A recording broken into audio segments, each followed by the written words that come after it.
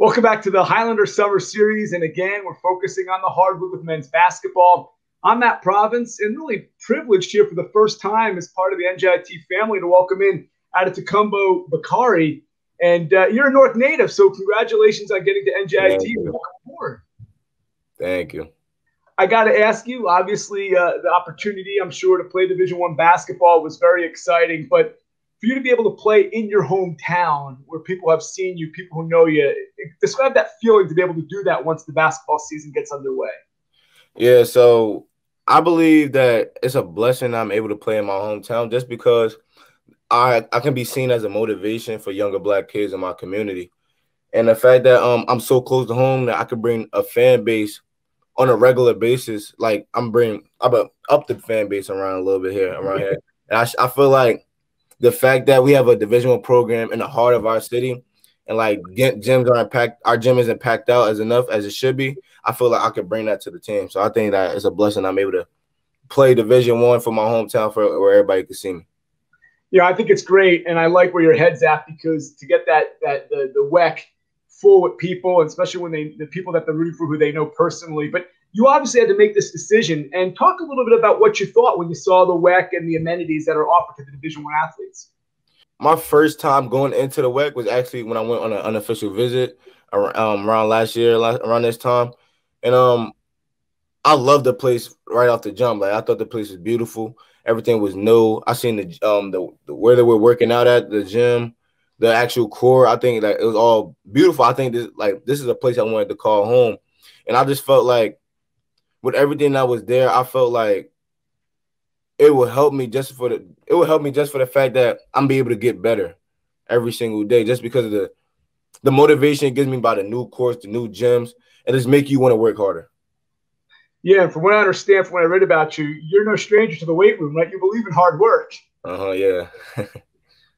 Now, talk about your game, because I have not seen you play personally. There's some videos up there. You had a very good career at St. Benedict's under Mark Taylor, played for the AAU team, the New Jersey Roadrunners, Sandy Pionin. Obviously, you have two very good coaches to learn from. So I guess from one standpoint, I want to ask you, define your game, then I'll talk a little bit about how it evolved underneath those two coaches. Yeah, my game mostly was moving off the ball, setting up other people to create my own shot. And as time progressed, I was able to add more little nuances to my game, as in pick and roll, as in getting downhill finishing. And so, like, going into my junior AAU season, I thought I was going to be a point guard because I'm like, at the next level, I got to be a point guard. I got to be a point guard. And Coach Sandy was like, nah. And like thing is, like we were fighting back and forth actually, and so like the first month or two at AAU, he let me do what I wanted, and like he showed me how unsuccessful I was, and then he told me that, oh, play off the ball more, get other people open, and watch how your game like expands. And like as soon as I started doing that, I was being more productive, more efficient with my shooting, the shots I take, my field goal percentage, and like I took what I was taught from Roadrunners that junior and brought it to my senior year, and I had I thought I had one of the best seasons out of all the seniors in New Jersey. Yeah, and I think that the coaching staff, I've talked to them, they're very excited to have you playing for the team. So you play at St. Benedict's. We talked about, Mark Taylor. How do you feel, either on and or off the court, someone like that was able to help you get ready for a Division I level? I mean, I think Coach Taylor, he has had a lot of players, NBA players, high Division I players. He had all types of pro players.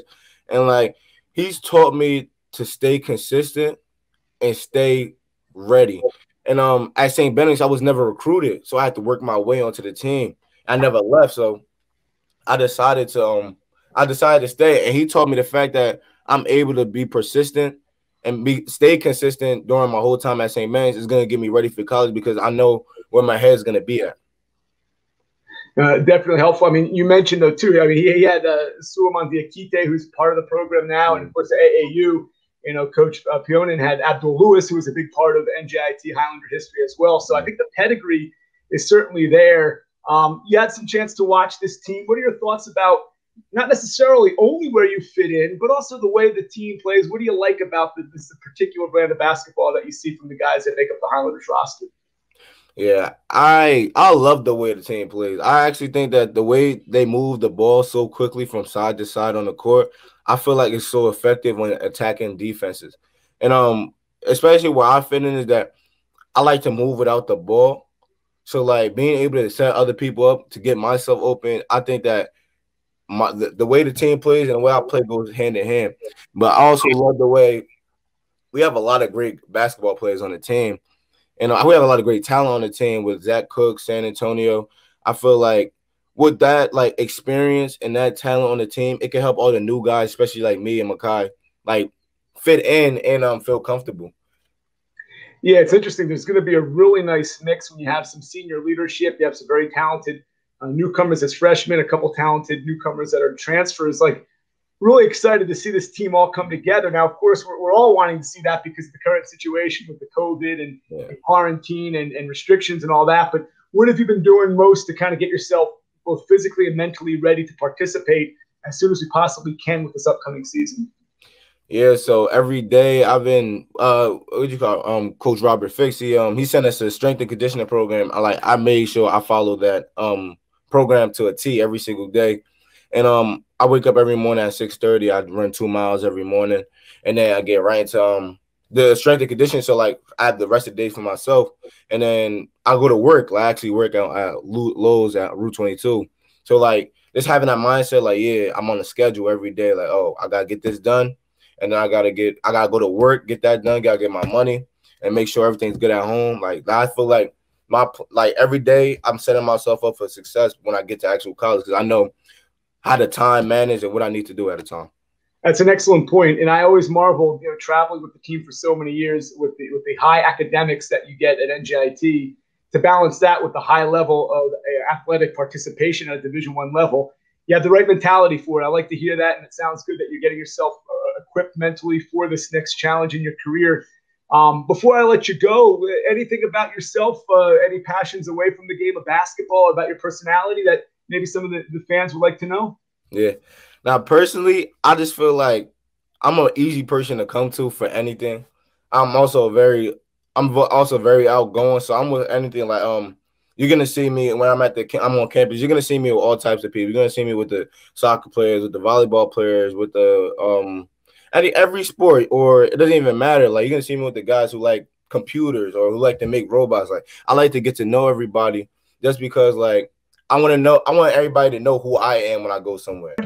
And I want everybody to feel comfortable with me on campus, no matter who it is. I want to, like at St. Benedict's, they taught me how to, everybody knew each other. So I want to have that same, I want people to have that same impression of me. Like, oh, everybody should know me. I want to know everybody at the school. So it's like more of a family feeling for me. It makes me feel more comfortable. Yeah, I mean, from hearing you talk, what I was going to say, it's funny because that's the mentality for NJIT. I mean, we have such a great, diverse community on campus, and obviously both the academics and the athletic life. Being able to fit in, I think, is a good way to go about it, and I think it's going to help build the brand of the program, get more people involved, and more people you touch personally off the court want to come see you play on the court. And as you said in the beginning, the more people we get in there cheering for the Highlanders come the start of the 2020-21 season, I think we're all a lot better for it. Zay, I appreciate it, man. Thanks so much for the time. Keep a good summer workout regimen going, and I really look forward to seeing your game on the court as soon as we get back onto the hardwood. Thank you. All right, that again, Adetokunbo Bakare, freshman coming in for this 2020-21 season on that Provence. We want to thank you for watching this edition of the Highlander Summer Series with the men's basketball focus.